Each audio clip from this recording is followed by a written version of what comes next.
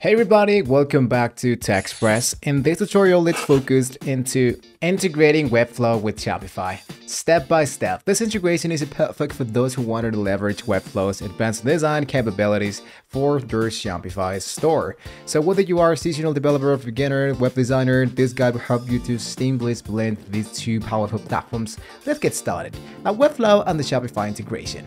Integrating the Webflow with Shopify allows you to design your store front end in Webflow while managing your products and sales in Shopify.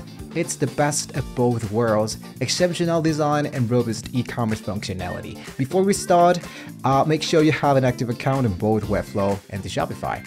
So first of all, let's export your Webflow design. Start by designing your website into Webflow. Let's go here into Webflow. Usually what I do is to make sure that I have both accounts already been created from the same Gmail account here from Shopify and well into Webflow. So today, let's assume that you have already had designed your website into Webflow. So once you are satisfied with your design, what you want to do is to export this into an HTML file or CSS and JavaScript files from Webflow.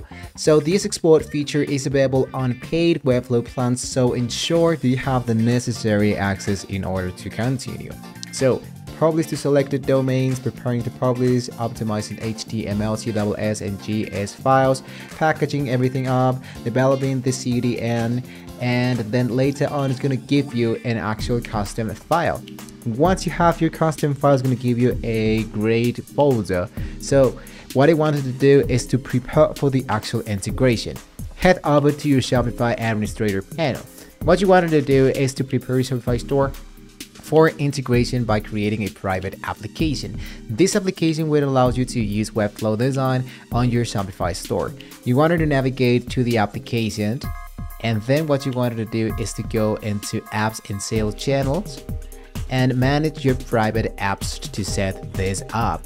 So I will allow custom app development, and here is my custom app development. Now let's integrate Webflow design into Shopify. After you set up the private application, it's time to integrate Webflow design. You can manually upload your Webflow files into Shopify theme editor or to use a third-party tool or service to streamline the process. You want to ensure the Webflow design is compatible with the Shopify platform. So usually what we actually do is to go back here into your online store. I click here, and then what you wanted to do is to add a custom theme. So usually what everybody does is to go for upload your zip file. The zip file is going to be provided, of course, by the custom Webflow. So once you have it already been showed your design, what you want to do is to import your design directly in here at the file. And you wanted to make sure that you have all the elements, speaking about the Java, speaking about the CSS files, the HTML files, and automatically it's going to be installed right away. So as you can see, this is how it's going to be looking our store. But then I wanted to choose the Webflow design, which is actually now this one, and you hit now into published. Once you hit into published, you wanted to go into view your store, and this is how it should be looking after you make the installation of your store. You wanted to make sure now that the testing and finalizing your integration. Once your design is uploaded, test your site thoroughly. Check out any design inconsistencies or functionality issues. This step is crucial to ensure a seamless shopping experience for your customers. Make any necessary adjustment based on your testing.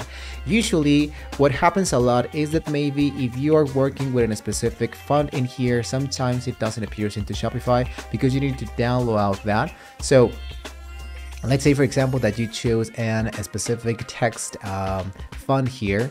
So let's say, for example, that I go here into my style.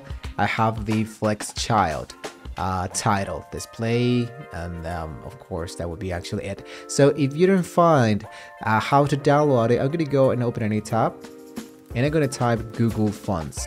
Inside Google Fonts, you can browse a bunch of fonts that are totally free that you can download, and then later on you can import and of course add to the file that was downloaded with your Webflow design. So all the elements are going to be added right away here into Shopify, and you won't be having any problem with that.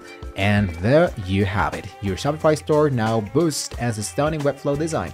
With this integration, you can enjoy the flexibility of Webflow's design tools along with Shopify powerful e-commerce features. If this tutorial on integrating Webflow with Shopify was helpful, please give us a thumbs up.